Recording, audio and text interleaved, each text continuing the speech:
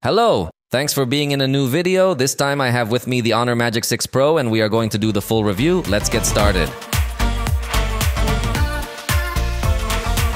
This device is the top of the range of HONOR, so it will offer the most advanced of this manufacturer and therefore its price is high. In Mexico, it has been announced at 28,999 pesos. That is approximately $1,710. Although remember that the prices here are not the same as over there.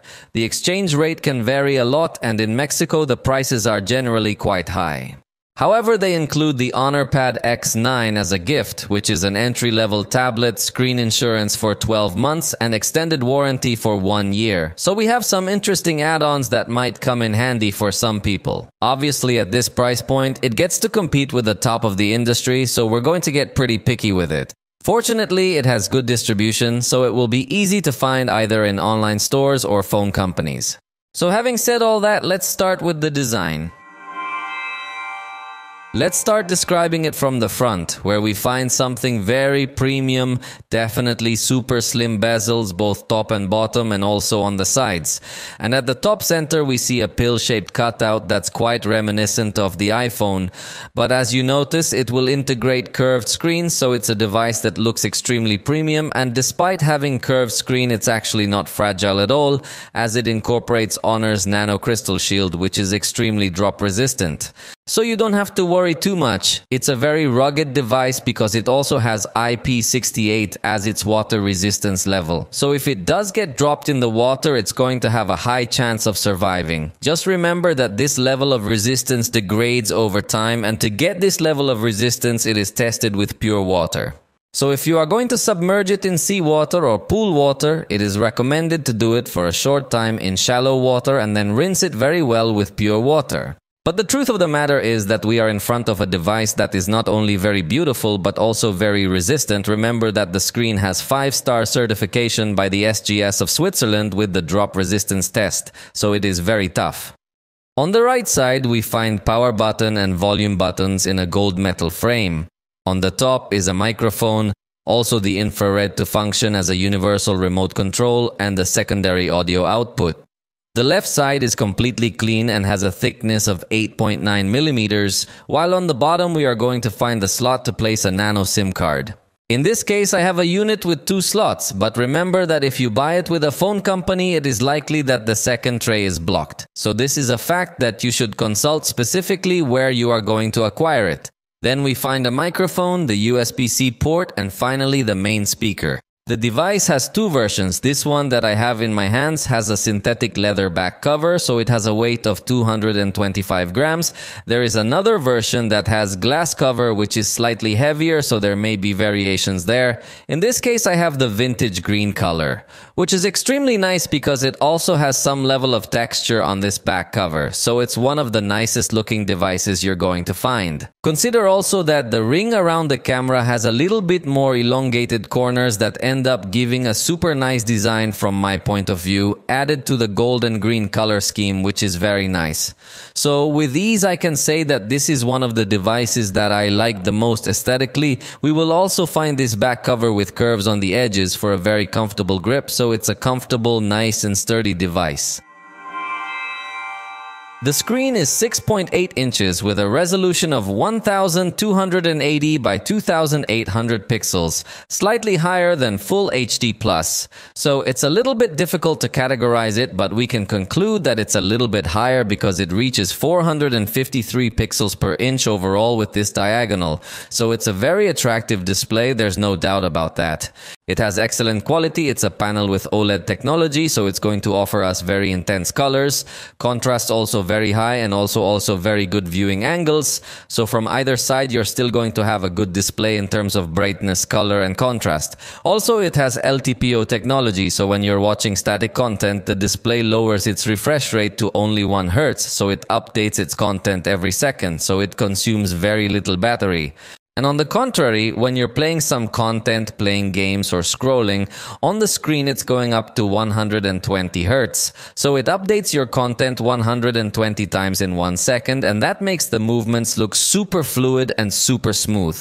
In addition, it supports HDR content. That means that some areas of the screen will emit much more brightness to give a super extreme level of realism when viewing your favorite movies or content. In fact, if you notice, right now the video player has a little bit more brightness because it's an HDR video, and the rest of the screen has less brightness. In fact, when you are playing some HDR content, some areas of the screen can reach a peak of 5000 nits to give extreme realism when viewing this content. The overall peak brightness of the display is 1600 nits, so it's also a very bright panel that's going to give you very good outdoor viewing. And with respect to the minimum brightness, it also comes down significantly, although in this case that is daytime. I still manage to perceive a little of its content, so possibly in the evenings it will come to fall slightly short of the lowest brightness. And as you realize, in the accessibility options there is no way to further reduce the brightness. Like many devices, it will offer us a visual rest mode as well as an automatic adjustment little by little depending on the time of day, so that the filter will adapt and you will have a quite comfortable visualization. In fact, speaking of which, it is a screen that offers us a dimming rate of 4320 Hz. That means that the flicker is practically minimal. So it's going to be a very comfortable viewing, even though it's something that's practically imperceptible to the eye, but it ends up fatiguing your eyes if you have a very slow dimming rate. It also has an ebook mode that will put everything in grayscale for comfortable reading, and it will also offer us the natural tone mode on the screen to adapt to the white of the environment. That is, if there is a slightly warmer white tone in the environment, the screen will also become a little more yellow, and if the ambient white is cooler, the screen will also turn to slightly bluer colors, giving a very pleasant experience. And even notice how it has two color calibration modes, one natural and one vivid. And you can also very specifically select how you want the colors to be displayed on your screen. So it gives us some nice adjustment mechanisms to get everything exactly the way we want it. The resolution of the screen can be adapted intelligently to not consume so much battery, as well as the refresh rate that I mentioned a moment ago. So it's a very good and very smart screen. And it also has some video enhancers, as happens in some TVs, so that through artificial intelligence optimizations can give more saturation in the colors of certain content. And there are several applications compatible with this type of effects. In conclusion, it is a screen of excellent quality. The audio is stereo because it offers us a speaker at the bottom and another speaker at the top that has two audio outputs, one in the frame and another in the headphone area for calls. So it is going to offer us an immersive sound experience that is also of excellent quality. It is definitely a very balanced sound with a good presence of bass frequencies, well-defined treble and mids that do not get to annoy. So believe me, it is a very good quality sound. Possibly not so loud or so outrageous, but even at the maximum level is a sound that maintains a very good quality without getting to notice any distortion. Let's listen to a small test, but remember that it is not the same as listening to it live.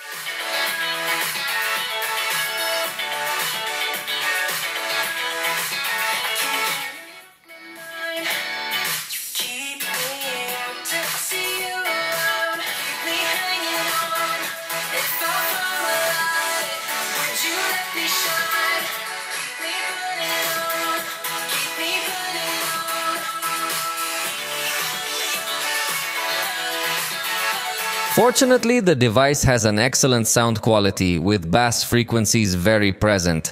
And I mention this because it doesn't really have an equalizer for the speakers, so there's no way to modify the type of sound these speakers project. Although, as I tell you, fortunately it is of very good quality. But if you want to access sound effects, it is necessary to use headphones that you will have to use through the USB-C port, since it does not integrate headphone jack. So when you have headphones connected, you can access DTS-X Ultra sound effects to have a kind of surround sound. You can also select spatial audio so you can feel the audio traveling from different directions. So you have those two options, or you can turn it off completely. And in the sound style section, you can access to completely customize your stereo sound experience. It has a quick sound enhancement for treble, vocal and bass. Or you can also access a 10-band equalizer. So all these options are very attractive, but it would be much better to let us use them even when you don't have headphones connected. But for the speakers, there is no audio customization whatsoever. So the sound software still seems to have a significant range of improvement to integrate more options focused on this feature. But even though it has no headphone jack, if you want to use wireless headphones, there is a good news. Since this device supports the LDSC codec that offers a very high-resolution wireless audio as long as you have compatible headphones. Or it will also offer the aptX codec, which is a bit more common and also offers good audio resolution. Plus obviously the SBC and AAC codecs, which are more common. So even the audio experience through wireless headphones is going to be of very good quality. The device integrates 3 microphones, one at the top, one at the bottom, and one in the camera module area. So it gives us a very good audio pickup, at least in theory. But next we're going to listen to a test. Esta es una prueba de audio grabada con los micrófonos integrados del HONOR Magic 6 Pro. I think they are very good quality microphones to pick up the voice, and then you will see a video recorded with this device to see the behavior of the microphones in a very high volume environment by setting the sound system in my house at maximum volume.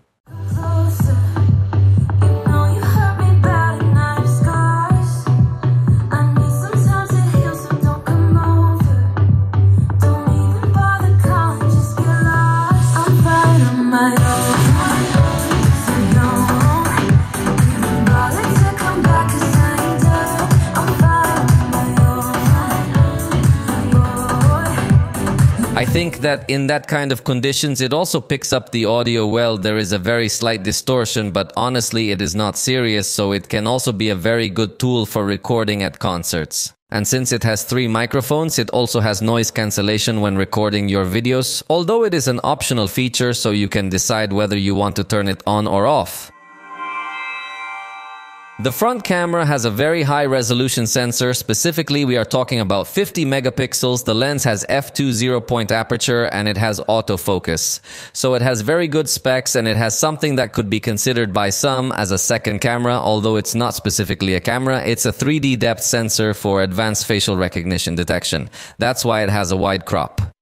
As you can see, the camera gives us 2 levels of width, so it's a camera with plenty of room. In this case, the quick release method has to be 2 taps on the volume down button. But as you realize, the screen must be locked, because if you're inside any other app and you want to quickly access the camera, this gesture is not going to work, nor 2 taps anywhere, so I'd like a faster method of opening the camera, but oh well. Remember that whenever you switch to the front camera, the device is going to enter portrait mode, something I personally dislike because I think it's more common to take normal pictures of you than portraits. Remember that portraits blur the background, so it can get a bit annoying. Maybe some of your pictures will come out with a weird effect because you don't realize that it enters portrait mode instead of traditional photo mode. Although if you want more options, you do have to enter portrait mode, where you can enable or disable blur, and you also have beauty mode available with 3 different settings: unify tone, sharpen, and finally change the specific skin tone. Fortunately, the photo capture is too agile and fast. It's a super smooth experience. If you hold down the shutter, you won't get a burst, but I think just by pressing the shutter many times, you could get some nice looking results. Fortunately, it also integrates palm capture for those moments when it's a bit awkward to press the shutter. It also has other smart capture tools like smile capture or even auto capture that could help you capture the exact moment at the time of a jump or on pets. Here, he specifically explains the scenarios where he gets the best performance. It also has a floating shutter option so that you can place the shutter where you want it to be more comfortable to take pictures. At the top, there is a button so you can adjust any color filter you want to apply on your photos. They are quite subtle filters that practically only slightly change the interpretation of colors, so it is much appreciated. This front camera gives good quality pictures, although honestly I expected a little more considering the price we are talking about. It is a camera that above all will be characterized by being very wide, but I feel that it does not have as much color accuracy nor a level of detail as high as I would like. Although the fact that it has such a wide lens and autofocus makes group shots a lot easier. That's why I say that the width can be one of its strongest points. If you usually enjoy this type of photography, you will enjoy this device a lot too. In interiors, I also noticed that the colors are not quite accurate, and again, even though it is a clean photograph, I feel that the level of detail can fall slightly short. Especially in this case, trying to eliminate noise probably also eliminates some details, for example, of the beard and some other areas. So it's not a bad photograph, but I think it's still not a camera I would consider worthy of a device of this price. In backlit conditions, something very curious happened because the preview as usual looks quite overexposed and burnt. But notice how the result is also completely overexposed and burnt. So we did multiple tests and constantly got this same result, concluding that the behavior was quite strange. Later we realized that this happens when the device is very hot. So after letting it cool down, it finally managed to take a good picture balancing lights and shadows well. So I insist that it's going to depend a lot on the temperature of the device to know if you're going to get a good picture or not, which is very curious, and I haven't seen this happen on other devices with the exception of the portrait effect. And speaking of the portrait effect is another feature that is not going to be available if the device is too hot. However, the device does not notify you at any time that this effect is not available. So you have to check your photo to know if it applied the effect or not.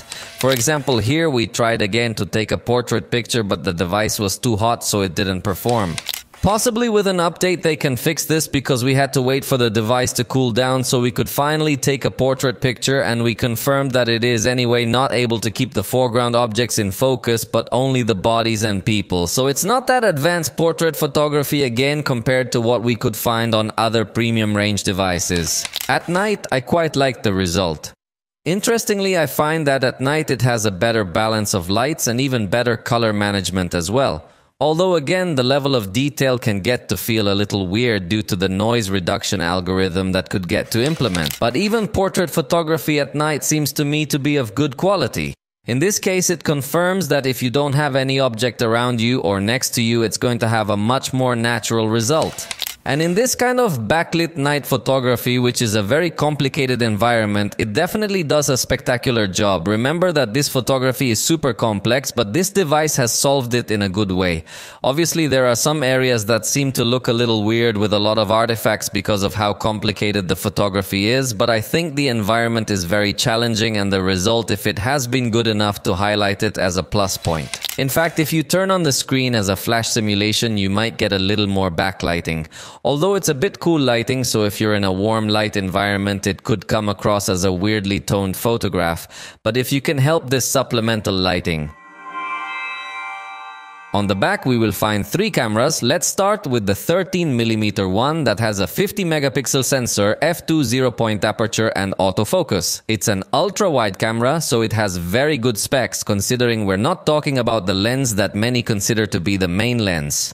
Speaking of that one, it's on this part and it's 27mm. It gives us a 50 megapixel sensor with a variable aperture from f1.4 to f2.0. So variable aperture technology is not that common to find in smartphones, although in this case the range is not that wide. However, I think you can perceive the change between one aperture and another in case you want to use the manual mode. This camera also offers autofocus and optical stabilization. And finally, the third camera offers 68mm on the lens, that is about 2.5x optical zoom. It offers us a sensor of 180 megapixels, having a rather strange strategy compared to other manufacturers, because in this case we do not see too much optical zoom but too much resolution on the sensor. But not having so much optical zoom does benefit the aperture because it's f2.6, so it's going to offer us a good entry of light in this part. So it should take good zoom pictures at night. In addition, it also offers us autofocus and optical stabilization. And applying a crop on the sensor gives us a kind of virtual lens of 135mm, i.e. optical zoom approximate 5x. Although it is not specifically optical zoom but maintains optical quality by making a cut in the sensor. So the photographs are 12.5 megapixels and maintain the same characteristics of this lens. It also has laser autofocus assist over here, so it really is an interesting photographic system. Next, we're going to do a test by trying to capture number 3 with several attempts.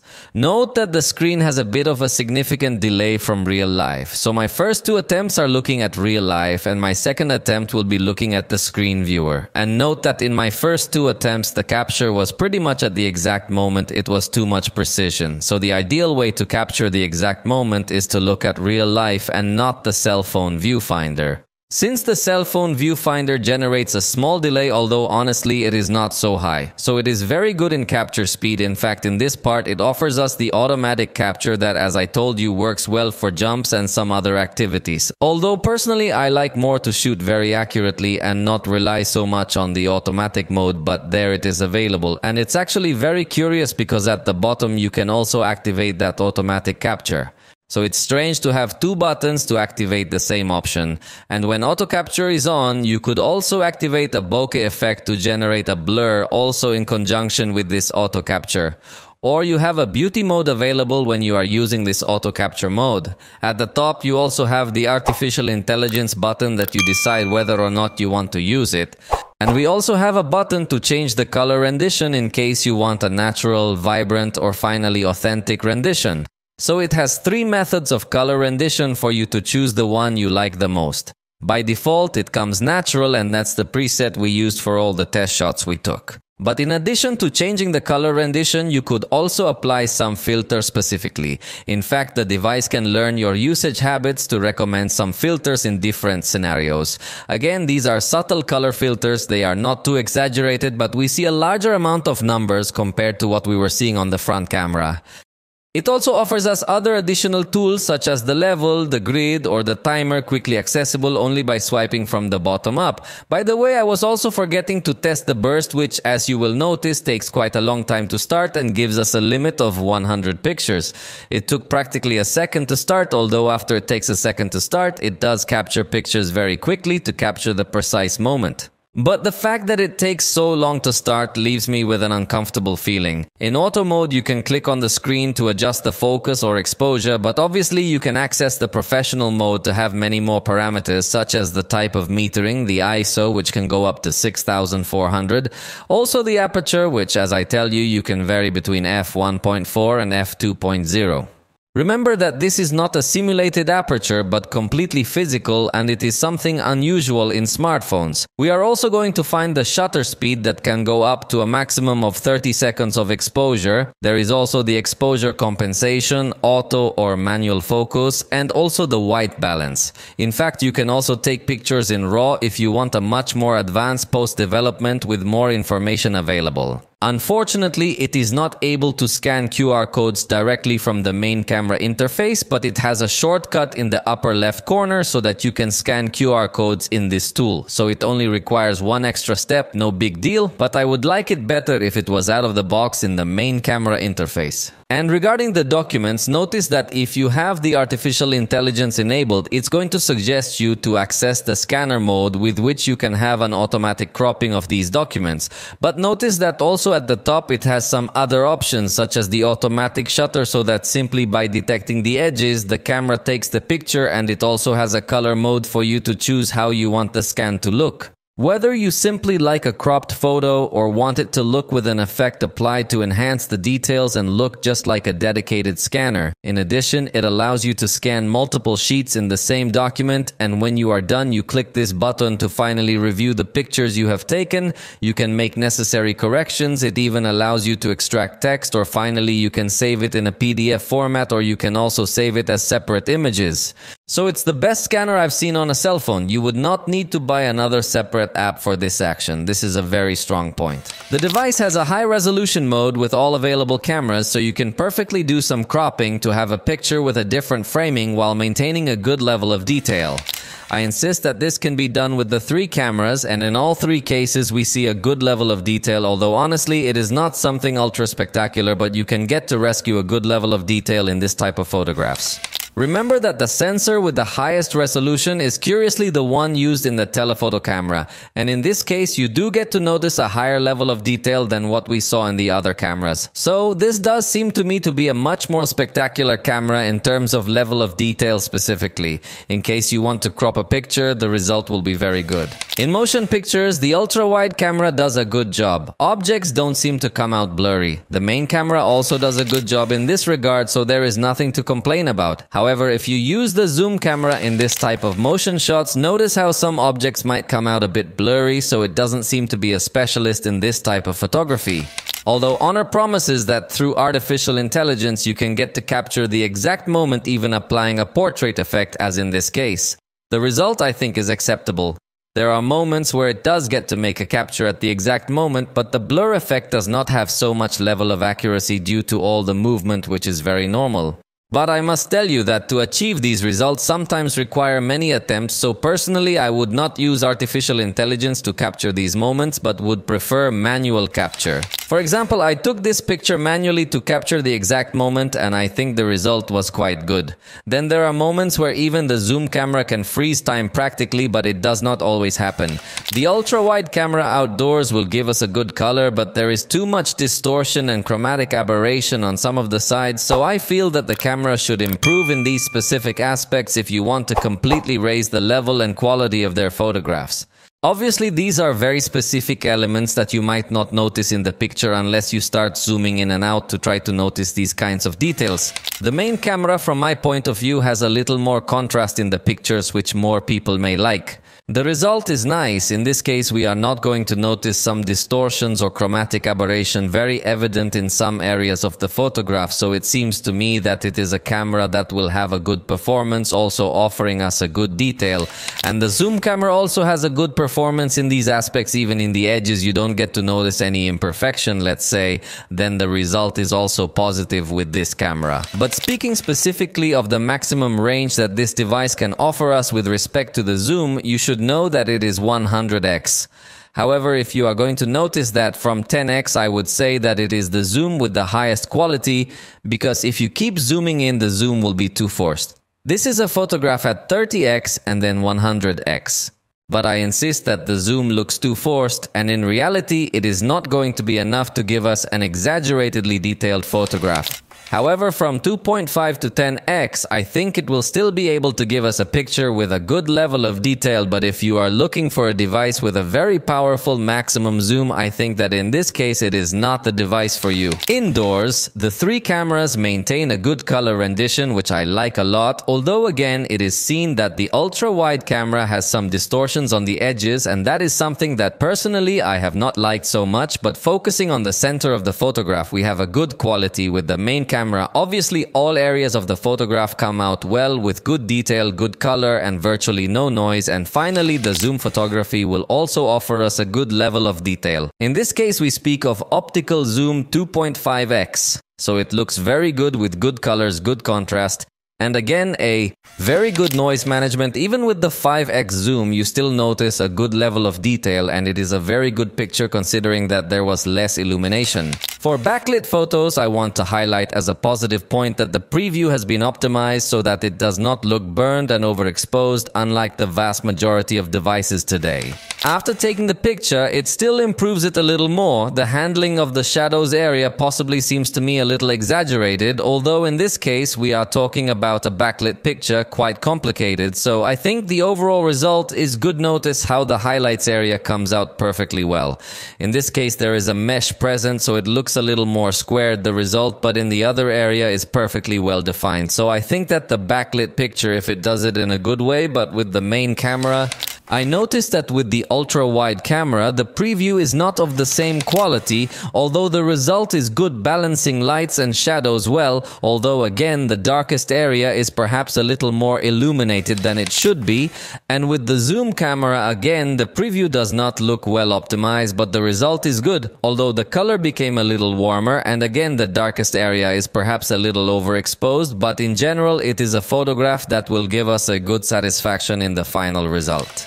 At night, the cameras behave very well from the automatic mode. In fact, there is not too much difference when you use the night mode in this type of environment, so I want to highlight as positive points that in the ultra-wide camera, we see a good exposure of the illuminated areas. And in the dark areas, we see excellent noise management. So at night, this camera stands out a lot with the main body. Again, there will not be much difference between using or not using the night mode, and the result is very similar, but with a little higher quality due to the level of detail you can achieve with this camera. And with the zoom camera, again, there is no difference between night mode and automatic mode, and the result is exactly the same, i.e. handles very well the areas of strong lighting, and the darker areas also handle them very well to avoid noise and maintain good color saturation.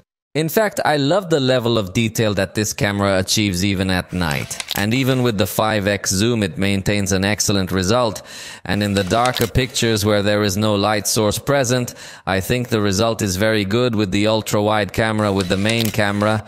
The color rendering maybe becomes a little warmer than it should, but fortunately it has an excellent level of detail, and I insist that the auto mode is very good, so there is no need to open the night mode manually because the result will be practically the same. With the zoom camera, the result still becomes warmer, so I think it could improve in this aspect, but the level of detail is exaggeratedly good considering that we are talking about a night photograph. With the night mode, again, there will be no major difference, and curiously, if you zoom up to 5x, it seems to me that you have a more accurate color rendition that is not so warm, and you still have an excellent level of detail. So in night photography, applying zoom is possibly where the level rises because it has a very good aperture as a result of not having so much optical zoom. And curiously, in this photograph is the only one where you will see the difference between using or not using the night mode, and curiously I like the result better without the night mode. The device will also take very good macro pictures, although with the main camera you can't get too close. You can apply some digital zoom, although it is still not a very uniform focus despite having variable aperture, but it is not able to vary too much, so it can't close its aperture enough to have a more uniform focus. But remember that the ultra-wide camera has autofocus, so you can get pretty close and it will automatically switch to this camera to give a little better focus on such small objects, so you can really get some good macro pictures, although I don't consider it as a specialist in this. By the way, something I was forgetting to mention is that this device has different types of color interpretation depending on what you like. This is the natural tone, and I like that. As a user, they let you select what type of coloring you like the most. The next is the vibrant color, which, as you realize, doesn't have too much difference. It's a very subtle difference, but for some users it could be very useful. And finally, we have the authentic color, which gives a little warmer tone, so you as a user can choose your favorite color rendition. In this case, we selected the natural, which comes as default for all the pictures we tested. And if the ultra-wide camera doesn't give you enough range, or you don't like the distortion that is generated in some moments, you could use the panoramic mode, although I don't recommend it as much because it doesn't have a good dynamic range, so it takes as a reference the starting point, and if there are some more illuminated areas, it is not able to lower the exposure. I hope they correct this with some updates, because definitely the panoramic mode doesn't look very good at this moment. What is very good, and we could even say that spectacular, is the portrait photography really will give us very good quality detection of the foreground is good, and what I like most is that it lets you take pictures from different focal lengths, so you can have a much more professional perspective as a telephoto lens when taking this kind of pictures, getting very demanding. You will notice some areas where it does not detect very well or with 100% accuracy. I insist that if you apply the 5x zoom in these portrait pictures, the result will be super nice, although again there are some areas where we would like more precision in the detection of the edges for an even more realistic picture, but the result is definitely that it is good. Regarding video recording, note that the maximum quality is 4K at 60 frames per second, and you can do it with any of the rear cameras, both the ultra-wide and the main and telephoto. So we have very good quality in that aspect, although the front camera is limited to 30 frames per second. When recording video, note as if it allows us to switch between each of the lenses without any problem. We can also take pictures while we are recording. We can pause or resume our content, although we cannot rotate to the front camera without before having our video recording, so it can become a limiting something. That is available is to turn on the flashlight. Is to turn on the flashlight without the need to first stop your video recording, and even it is also available while using the ultra-wide camera, unlike the Galaxy devices. And another option is the noise reduction, so you can enable or disable this option if you want to give a special emphasis to the voices. But there is also available the movie mode, where it will also suggest some color effects through artificial intelligence. You also have the bokeh effect available in this section, and we will also find a beauty mode, although all the movie effects will be applied in HD, because if you go up to 4K resolution but you want to apply some of this, the resolution is automatically lowered. But if you don't use any of these special effects, note that even when recording in 4K at 30 frames per second, there is available the log recording, which is a much more professional recording that you must colorize in. Post-production with some editing and more advanced knowledge, or you can also record applying specific light to colorize with different effects all your videos. Then we will find some very nice features. You can't add your own loots, but it does bring some presets that can be attractive. And finally, you can also access the professional mode and switch to video, so you can record using all the manual parameters that we saw a moment ago, including changing the aperture, and you can also activate the log mode or load some specific loot to record within this professional mode. The 4K video recording is nice, remember, if you can do it with the ultra-wide camera, and that's a very good thing. Although expected within this price range, then you can perfectly well record. The switch to the prime lens is a little bit noticeable in the color transition, but it's still very nice. So there's no problem at all when switching between one and the other lens. We still notice good color. A stable focus, although the lighting could feel a little more variable depending on the area you are recording. But remember, you can also switch to the 2.5x optical zoom camera and you still have a good quality. To start with, it is a very positive thing that it lets you switch between the three lenses, but it also maintains a very consistent color between all of them. Although again, as we saw in the photograph, the maximum zoom is where you can get to fall short. The transition between the lenses is not so noticeable, but the maximum zoom is just 10x, so it gets to fall short compared to other devices. Fortunately, maintains a good stabilization, but I insist that it will not be so remarkable. Indoors, the ultra-wide camera manages to handle noise very well, which is where we usually notice that it is a lower quality camera. In fact, if you notice that when you switch to the main camera, the noise is almost completely eliminated, but still the ultra-wide camera does a good job, and the zoom camera also does a good job in this regard, although it loses a little contrast, but still a good video quality. I do not consider it the best in the category in this aspect, but it does an excellent job. In backlit conditions, we also see an excellent performance in video recording. Possibly this is one of its strongest points because it manages to balance almost perfectly lights and shadows. There are some moments where you feel the change in lighting, but it is quite subtle. And really, if you get to keep a very good quality, even with the ultra-wide camera, still manages to maintain very well. The quality slightly overexposed some areas when it detects face, but nothing really serious. And even applying zoom, you will also notice that it makes a good balance of lights and shadows, although the color gets distorted a little. The camera still manages to maintain very good quality, slightly overexposed some areas when it detects the face, but nothing really serious. And even zooming in, you will also notice that it makes a good balance of lights and shadows, although the color becomes a little distorted, and also the focus could struggle slightly, but speaking specifically of the balance of lights and shadows, the result seems very positive to me.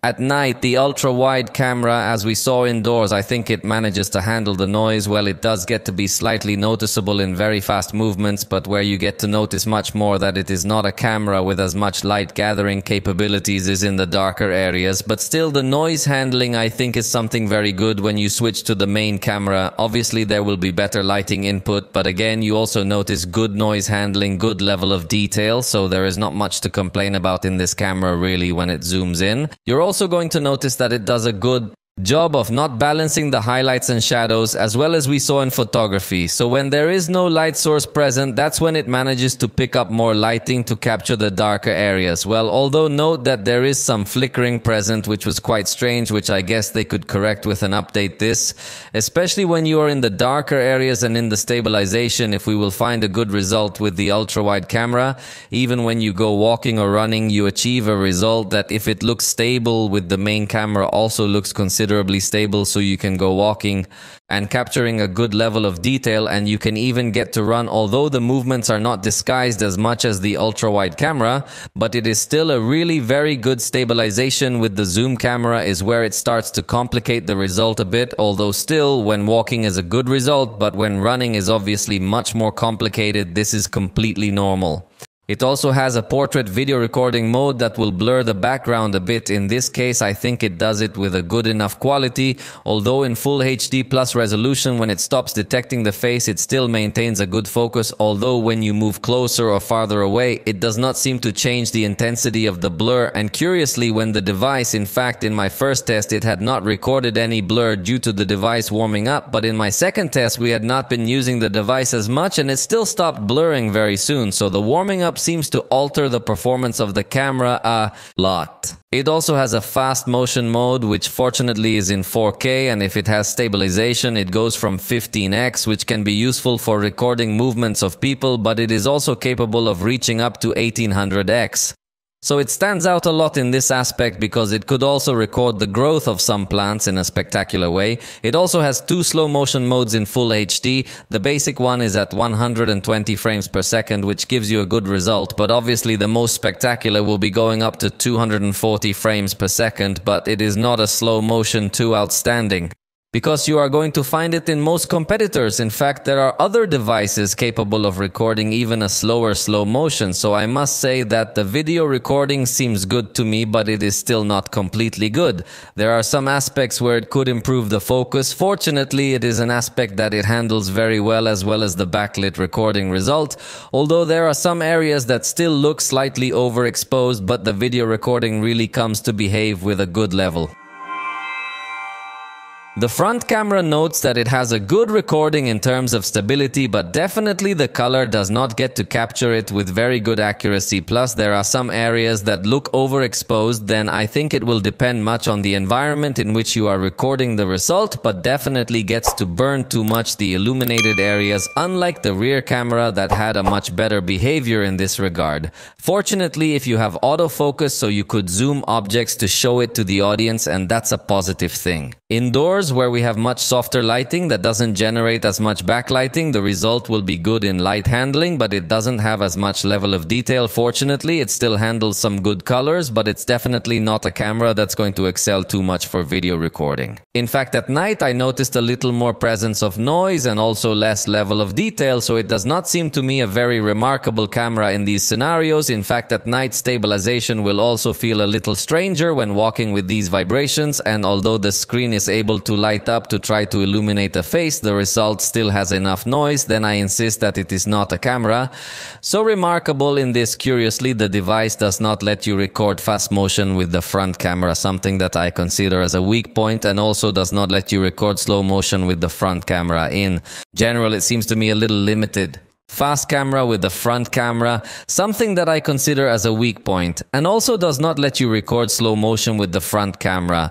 Then the front camera in general seems to me a bit limited. In fact, you will not have the portrait effect with the front camera, although fortunately it integrates the multi-video mode to record with the rear camera and the front camera at the same time. The result is in full HD, a little wider, 2520 by 1080. Fortunately also has the zoom activated as well as the autofocus, although it does not do the autofocus, but it does not do it.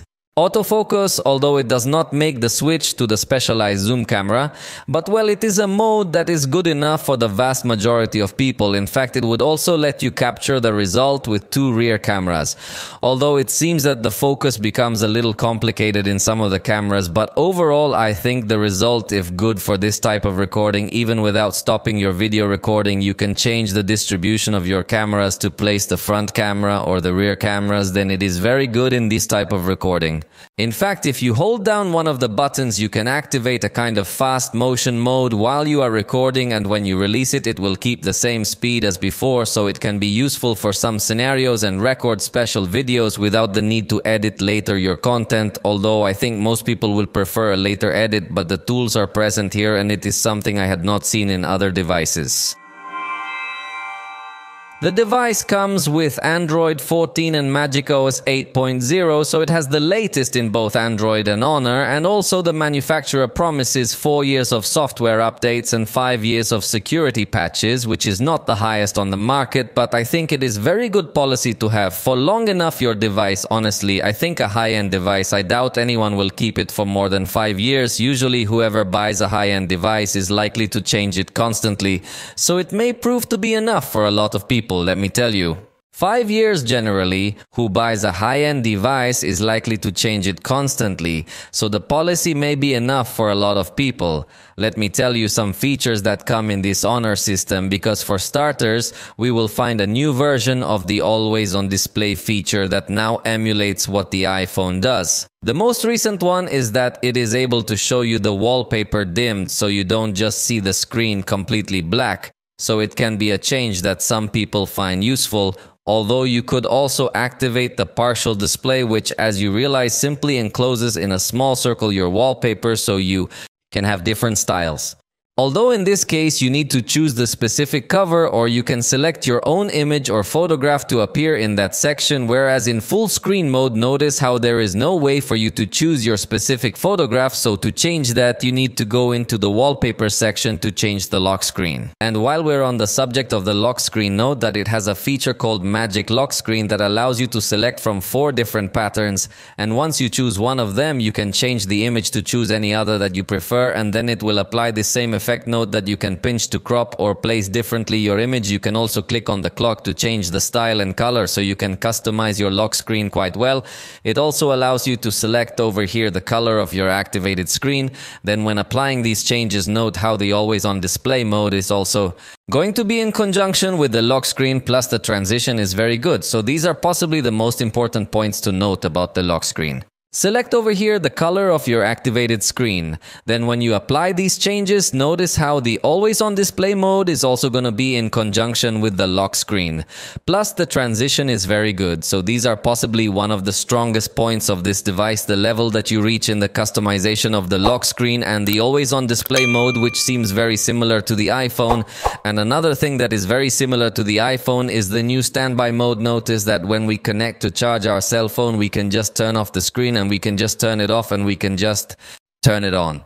We can simply turn off the screen and leave it in landscape mode and see how it gives you the percentage of charge in the corner, and on the screen it will show you a clock and a calendar, or we can also change styles as it happens in the iPhone. So in fact this reminds me a lot to the iPhone with different styles, and you have to access to give permission of the weather for everything to work correctly. In this sense it does not remind the iPhone, because the iPhone almost never has this kind of details of system applications that are asking you again for permissions, but basically that could be the same as the iPhone. But basically that could be the operation of the standby screen. Then shows you the weather or different types of clock, although you can also select the type of pictures you want to be appearing if you want automatic images or want to specifically choose your own photos to appear there, and also has a kind of artistic signature that you can also select and customize with the text you want to look your screen while it is loading. And speaking of images, you can select an option called Change Covers that will give you several suggestions of images on the lock screen. Personally, it's something I hate, so fortunately you can disable HONOR also integrates some artificial intelligence functions within its assistant. For example, we will find the magic text function, so within your gallery if you have a photograph or capture that contains text, will appear this button through which you will be able to select the text that is in the image, so you can copy or do whatever you want with it. In fact, you do not even need to press that button, just hold down on the text and slide to be able to make this selection. Then it can be useful to extract text in digital format, and in fact you do not even need to press that button, just simply hold down on the text and slide to be able to do this selection. In fact, you do not even need to press that button, just simply hold down on the text and slide to make this selection. Then it can be useful to extract text in digital format, and in fact that text can also drag it to another application. In case you have the view of dual applications, simply select the text you want and then you can drag it in this way. Then it can also be a bit productive. But speaking of productivity, there is also something called Magic Portal, which is a shortcut bar to applications that you can drag content to. For example, if you want to upload an image to Instagram, instead of having to find the Instagram application and then open it and then hit the add button and find your image, you can make things much easier. Notice how you can simply hold down on an image and then drag it directly to Instagram. In this case, I want to make a post on my feed, so it will immediately open Instagram and it will open the new post tool, selecting this picture that I wanted. So it is a tool that can save you several steps. In fact, the same thing you can do with a video. You can simply drag it either to Instagram, TikTok, WhatsApp, Facebook, even YouTube. So several apps are compatible with these types of tools that you can use to boost your productivity. And by the way, another useful tool of the Magic Portal would be to search for images on the internet. So what you have to do is take a screenshot and watch how you can edit it to try to crop it in a very specific way.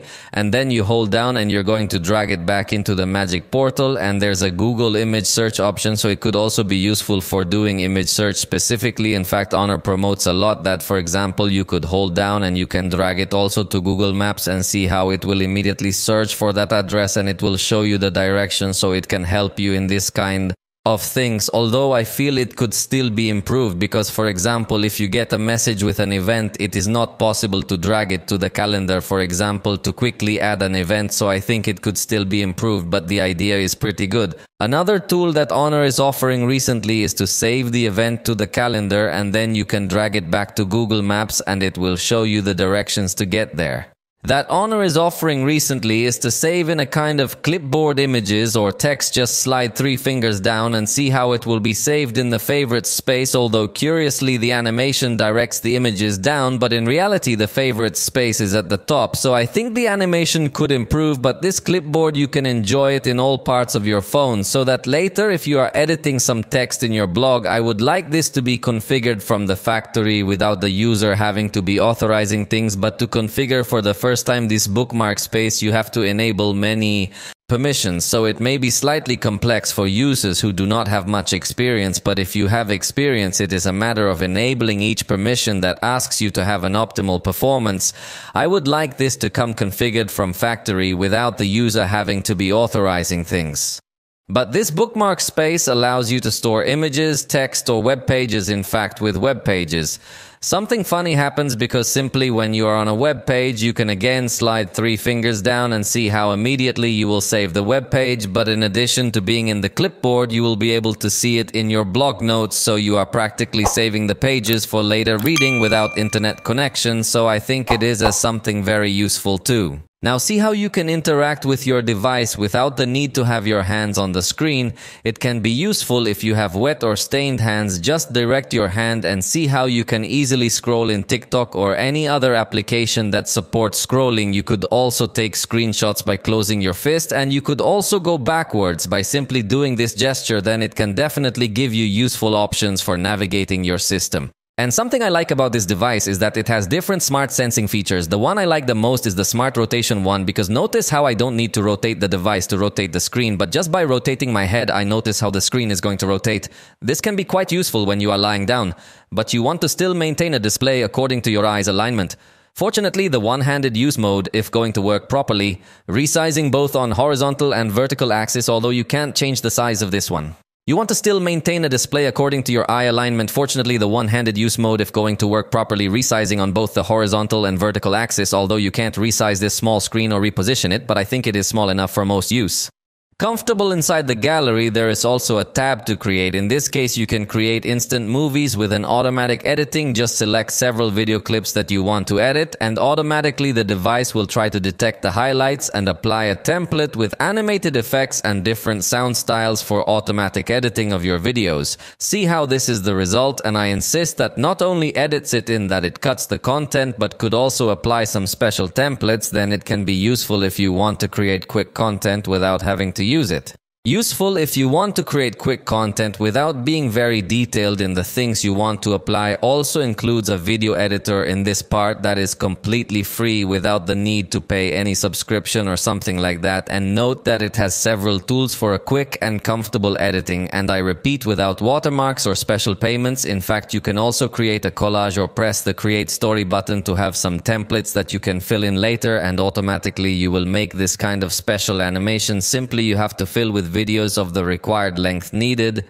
Then it includes several tools to create content. Also remember that the device also incorporates a special dock that is enabled with this gesture on the screen, from which you can open apps in floating mode. But the bad news is that you can only open one app at a time, so it is not so versatile in this sense.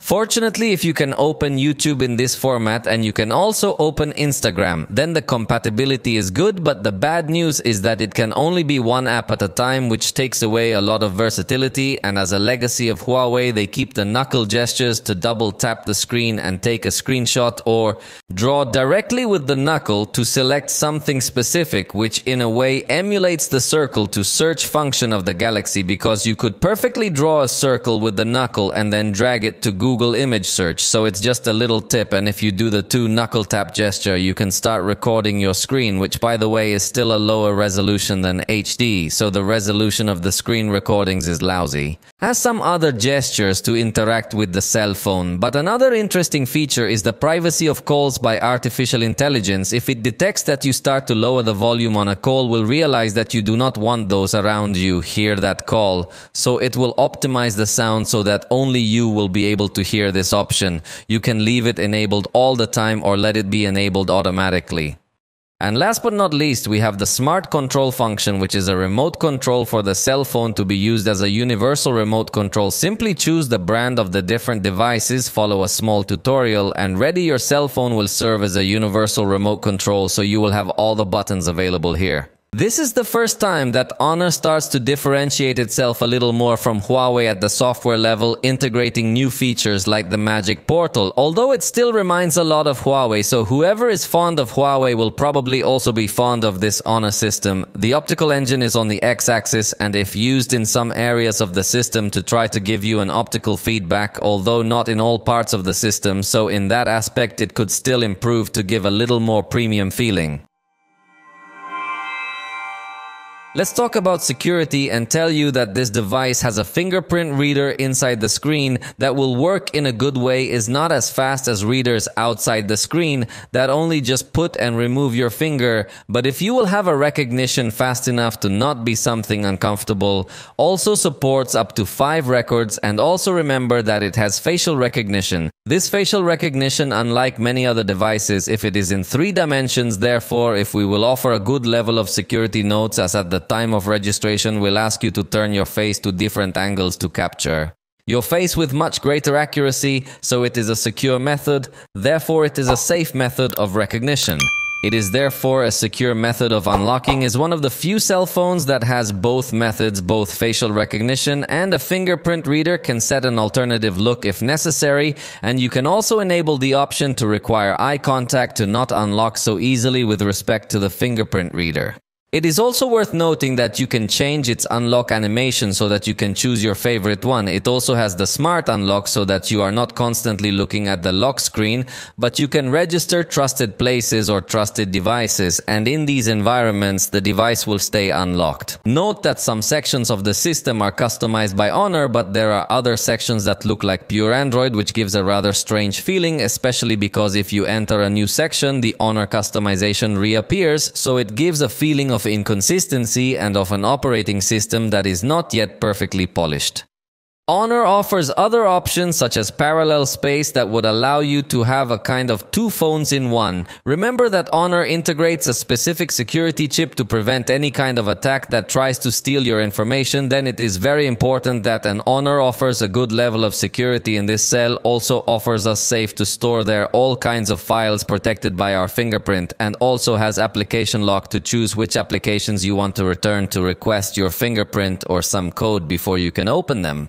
In fact, it also integrates a password manager section in which you can choose if you want the password manager to be the one of HONOR or you want it to be the Google one. This is something very positive because it leaves you as a user to select your favorite service. This password manager allows you to automatically fill in the information inside some forms, although the cloud synchronization is disabled, but you can turn it on. This, from my point of view, should come on. But manually you have to enter it. Once it is synchronized, your passwords, you can fill in these fields, obviously verifying through the face or through the fingerprint, and ready. It should be noted that it does not have a child mode, so that would be missing to finish complementing well, but it does have a private space where you can make your device have your own applications and files, and to access this private space just make a gesture on the main screen. You can set a different password to your main screen to access this private space and see how in this private space you have your own applications. In fact, you can add other applications that you have in your main space and see how being on the main screen you can make this gesture as if you use zoom in,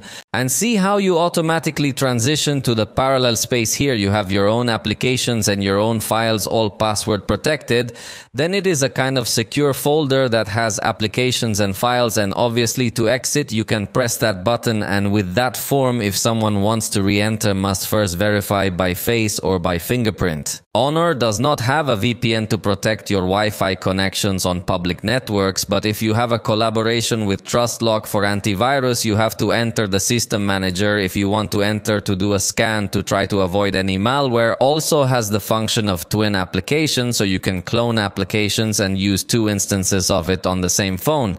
If you get to lose your phone, you depend entirely on Google. HONOR for the moment does not have its own implementation to try to find it, so you must enter Google, then find my device, and this function already comes on. Within the digital wellness section, you will be able to see the time consumption you have had in different applications, set limits and parental controls on your children's devices. And finally, you also have the emergency and security options to fill in your necessary information, and by pressing the power button 5 times, you can initiate an emergency call. The battery is 5,600 milliamps, and definitely that is a tremendous battery that, in conjunction with excellent power management that has HONOR, has achieved impressive figures. Having our battery drainer running in the foreground could easily exceed 5 hours, something that very few devices are able to achieve, so the battery is completely remarkable. And even having the YouTube player in the foreground and the drainer in the background was close to reaching 11 hours of playback, so it is a completely good battery, possibly of its strongest points and a point on which it could outperform several manufacturers. In fact, the battery also supports very extreme weather conditions, so if it is very cold or very hot, the device will still continue to work well, so the battery can be a strong point. Also includes a normal saving mode for everyday use, or also includes an ultra power saving mode, something that was not so common in HONOR, but we have finally seen it available. Also allows you to add some applications that you consider necessary and useful, although this mode, I see it more focused on emergencies because it has restricted many system options, but it is always useful to have something for those occasions where you are running out of battery and do not have quick access to your charger. But speaking of that, if you run out of power, the included charger is 100 watts, although curiously the device supports 80 watts load. In fact, the battery is different depending on other regions, so there are countries where the capacity may vary, but using this original charger included in the box with 15 minutes of charge, recovered 32% of energy in half an hour, reached 64%, and full charge finished it in 50 minutes. So it does not sound like such a fast charge, but consider that the battery is quite large, so I think if you can get to give you excellent autonomy experience. To give you an excellent experience of autonomy and charging power simultaneously, also supports wireless charging up to 66 watts, also has reverse wireless charging, so you could put to charge an accessory or other cell phone that supports wireless charging on the back of this cell phone. And finally, to protect your battery notes, that has the mechanism of intelligent charging and intelligent battery capacity, but has no charging lock, so it does not have many options, but I think what it brings is enough this in order that the battery does not degrade as quickly over the years. In connectivity, practically has everything we could ask for. We will find support for networks without taking, also including an option for you to manage what applications can access the internet through your mobile data and what applications can only do through Wi-Fi. This can be useful to regulate your mobile data consumption. Also supports the connection of and SIM. You can use the second SIM card tray, or you can add this and SIM, which can be very useful when traveling, as simply scanning a QR code can add up plan data without the need to purchase a physical SIM card. So it is very convenient. Also, HONOR integrates a special chip radio frequencies to have a better management of the antennas. Therefore, rest assured that you will have an excellent connection. Also supports Wi-Fi networks and 7, so it is ready to take advantage of the future, as currently the most you will find in routers is Wi-Fi 6. In this case, I have a Wi-Fi router 6, and believe me, it is giving a very high download speed, so all your downloads will be with very good speed. It also includes Bluetooth 5.3 to have good stability with your accessories, and also supports NFC to set up mobile payments or link to other accessories or devices. You can use Google Wallet or banking applications compatible with mobile payments to work on your cell phone. Does not integrate FM radio, but that was something expected in all high-end devices. Fortunately, if it also supports wireless projection of your screen both in mirror format and in a desktop format, then you could open applications in Windows format while projecting your cell phone, and if you connect a keyboard and a mouse wirelessly, you could raise your productivity quite a lot. Applications in Windows format while projecting your cell phone. And if you connect a keyboard and a mouse wirelessly, you could raise your productivity quite a bit. In fact, not only can project wirelessly, but also through cable in case you want more quality or more stability in your screen projection. And you can also use the desktop mode functions. This should be noted because few devices today offer this type of advanced features to use your cell phone in a computer format. Obviously, it will have Android Auto, wired and wireless, and with respect to the sensors, there is good news because there is no major absence. We will have accelerometer, geomagnetic field sensor and orientation, also gyroscope, a light sensor and even pressure sensor, and the proximity sensor is completely physical, therefore it will give us a very accurate response unlike many other manufacturers who are betting on virtual proximity sensors. Then we have an excellent performance, also has gravity sensor and linear acceleration in addition to the rotation vector. HONOR ecosystem is one of the most complete today because it has a good catalog of Magic books that are their laptops with which you can interact quite well, have multi-screen collaboration, have HONOR Share to share files quickly between devices of the same brand. So not only have a good catalog of laptops but also wearables, finding various HONOR Band, HONOR Watch. We will also find headphones and tablets of different types of style. So besides having a good catalog of products, also integrate a good interaction between them thanks to different technologies. For example, have HONOR Connect so you can also connect your calls and some other things. Immediately detects the devices you have near you to interact between them. In fact, observe how through the magic ring we are going to be able to connect between different devices by simply selecting them on this ring, so you could share your screen and do some other things between all your devices. It is definitely a very good ecosystem that is also part of the Android ecosystem, so you have quick share to share files between various devices or with laptops of other brands, or you also have Google Fast Pair, so that accessories even from other manufacturers that are not from HONOR can be detected directly on your cell phone simply by opening them, or pressing the pairing button. Detection could get to have some drawbacks. In this case, I do not get to detect these headphones that do have Google Fast Pair, but definitely the best experience will be when you connect headphones HONOR. However, in other sections such as cloud storage or control of home devices still depends on Google, so it does not feel like such a strong brand. In that sense, you are going to rely on Google Drive storage or Google Photos, and you are going to use Google Home to control the house. So in this sense, it could still improve. In fact, it should be noted that Google Home does not come installed, but you can install it perfectly. But HONOR does not have a home application with which you can quickly control your devices.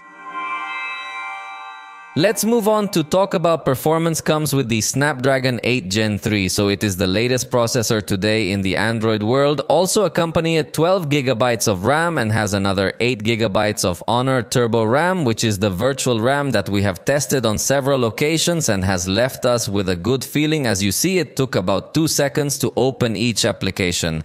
Having an excellent behavior, is very agile, very fast, even within applications. Also going to multimedia, you will not see that the device is frozen, and I insist that thanks to having very good RAM and additional to the virtual RAM, definitely I think this device will not have any problems for your applications to work as best as possible. Observe how I have DES and 6 applications open and none has restarted. You will not have any problem in that sense. In fact, you could also swap between different applications by making a gesture at the bottom, and observe how the exchange is super fluid, super fast and without any problems. So definitely the RAM memory can be one of its strongest points in conjunction with the Turbo RAM. Also has 500 GB of storage, so you have plenty of space, although it does not support micro SD, but in the high end is unusual for a device to have this support. So 512 GB I think are enough to have many videos, many games, many images without the device gets to fill. Plus it is a fairly fast storage. So finally, let's test the 3 elements: processor, RAM and storage. We will put to export a video with a total duration of 1 minute with 4 clips recorded with this cell phone to see how long it takes in this task. Ready took 7 seconds. Nothing more. Is a very fast device, fully recommended even to edit video directly in 4K in this cell phone. Finally, let's talk about the games, but first I want to tell you that there is the maximum performance mode within the battery settings in case you want to enable maximum power for this cell phone. And also you will notice that it has a game manager but is a little hidden. The truth, that is very strange because you must enter the applications and then game manager to finally add the games. You want to have the add-ons enabled. Notes that also has an interesting feature to keep your games updated, is a function that I had not seen so far. Then when you enter a game, notice how there are options that are disabled in order to maintain a much smoother experience, and in this part we will be able to enter this special panel where you can change the power mode between a balanced mode or a game mode. You also have the brightness selector. You can enable the do not disturb mode. You can also disable some gestures that might interrupt you, and you have a choice of different color filters to apply in your game depending on the style you are going to run. You can also take screenshots and screen recordings, but remember that the recordings will be in lower resolution than HD, which is totally disappointing in case you want to record gameplay. You can also take screenshots and screen recordings, but remember that the recordings will be in a lower resolution than HD, which is totally disappointing in case you want to record gameplays. Finally, note that you can also open applications in a floating mode to answer messages without the need to close your game, and those are the tools we have available in this section. In Call of Duty, this device defaults to very high quality at maximum rate. However, maximum graphics quality is also available, and ultra frames per second rate is also available, although selecting the quality drops to a medium level, so you as the user must select whether you want to give priority to graphics quality or priority to frames per second with maximum graphics quality. Also note that all effects are available simultaneously, including the experimental functions of super resolution and the like. If you give priority to frames per second rate, the graphics quality drops and some effects are naturally disabled. First, we tested Call of Duty giving priority to the graphic quality, and it gave us a perfect experience, very good stability, very good graphics, very good effects. The truth is that it is one of the best devices to play despite not being a device 100% aimed at gaming, and I say this because there are other devices of the high end that perhaps are focused more on photography or other things, and gaming can suddenly have some instability, but in this case the stability is very good, and the temperature reached 40.3 degrees Celsius in this case. I say this because there are other high-end devices that perhaps focus more on photography or other things, and gaming can suddenly have a little instability, but in this case the stability is very good, and the temperature reached 40.3 degrees Celsius in this first test, and I mention it because it was a pretty hot day, and yet the device came to have a very good performance. Testing it at the ultra rate, it did reach 90 frames per second, and to show you how well it did in this test, its lowest peak was 86 frames per second, so it really performed very well. And again, the temperature didn't get too high even on a hot day, so if you play in even cooler environments, you're going to have an even better experience. In the Legends game, we changed the automatic setting for a manual setting in Ultra at 60 frames per second, although you know that this game sometimes does strange things. Interestingly, this device did not try to climb beyond 60 frames per second as we have seen in other cell phones, so it maintained much greater stability, although it did have some moments of low peaks that can become normal in this game, so again came to have a very good stability, very good graphics quality, confirming that it is an excellent device to play, and again did not come to report a temperature so high. In the SpongeBob game, by default, it gives us the high resolution and also the high quality, but for the test we went up to Epic in both parameters, keeping 60 frames per second and the smoothing activated. This game, curiously, if it came to complicate in some aspects, although it is not a very bad experience, but if it had a little more noticeable drops, should also consider that the screen recording in this case is in low resolution, so it is not such a heavy load on the processor when you're playing and recording screen, but evidently it can be a little simple recording for those looking to create gaming content. Possibly the device will give priority to maintain a low temperature, because compared to the screen recording in this case is in low resolution, so it is not a heavy load on the processor when you're playing and recording screen, but evidently it can be a little simple recording for those looking to create gaming content. Possibly the device will give priority to keep a low temperature, because compared to other devices this one was very cool running this game, but I insist that it had some low peaks which are not really that noticeable, but it didn't have that much stability. And finally we played Genshin Impact. By default it selects medium graphics quality, but we turned it up to very high to put a test according to the price. We also turned it up to 60 frames per second, and the blurring we also turned it up to very high. And the result is simply wonderful. We could say that the performance of this device is at the same level as devices focused 100% to gaming with a virtually perfect stability. Also, what is most striking is that it maintains a considerably low temperature, considering that we played on a hot day and did not even come close to some of the highest, which is what other devices generally exceed in this content. So even maintaining a very good stability is cool, and definitely complemented with the good screen, good sound, and good everything, is a highly recommended device for those who like gaming without sacrificing other sections. In conclusion, the HONOR Magic 6 Pro seems to me one of the most attractive devices today in terms of design. Also has a competitive photographic system, although the maximum zoom can get to be very short compared to other devices in the range. In fact, the front camera also seems to me that could and should also improve. I find it very curious that in games does not get to heat up much, but if you're taking pictures outdoors can get to be very hot. Taking pictures outdoors, it can get hot and its performance drops considerably in photography. The battery is the best I've seen recently, so while it is an excellent device, still has some points of improvement that hopefully they consider for the next generation. For the moment, this has been all for this video. I hope you liked it. If you did, you know you can indicate it, and see you next time.